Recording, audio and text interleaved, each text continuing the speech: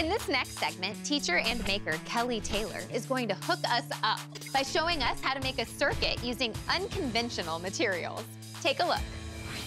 Lots of kids dream of being the next great engineer or scientist. But did you know learning how to design spacecraft begins with, like, normal crafts? To find out how, today we're talking to Dr. Kellie Taylor, an elementary school teacher in Boise, Idaho.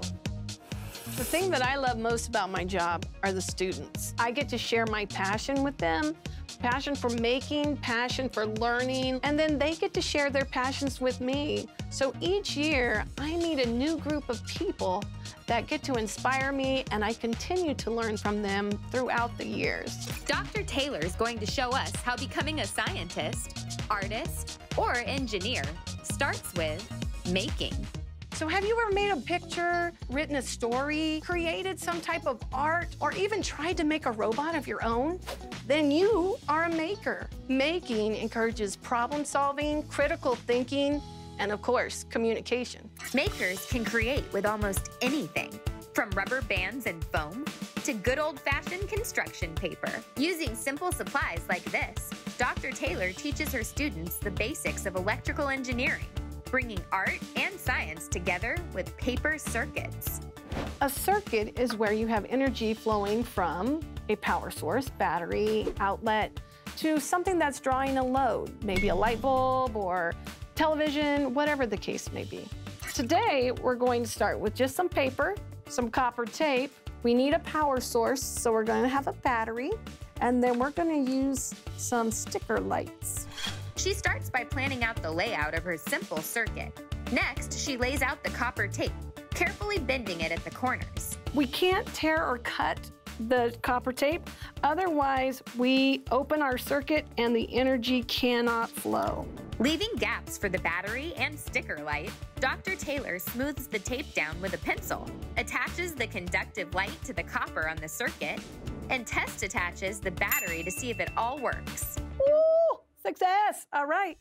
A successful test means a complete simple circuit, with current flowing out from the positive terminal of the battery through the copper into the light and back to the battery. Making a parallel circuit is similar, with Dr. Taylor again planning, taping, and testing. The electrons are flowing out of the positive pathway, and then at each light, they're coming back to the negative terminal of the battery. When I bring making into the classroom, my students aren't just working on science or math or engineering. They're putting it all together and maybe even using computer coding. One place Dr. Taylor looks to for inspiration is the Pathfinders Online Institute from our sponsor, Infosys Foundation USA. You can access live events, you can find computer science classes for different age groups, and there's even resources for students to access with online challenges, design thinking, inventing.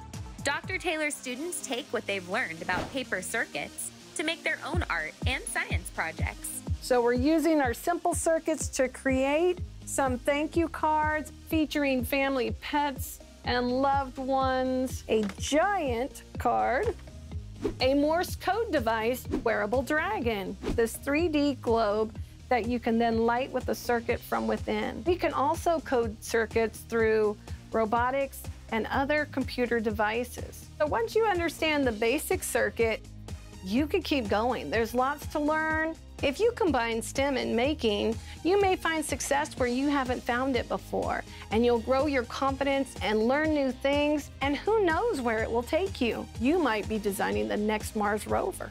So what are you waiting for? Get out there and make!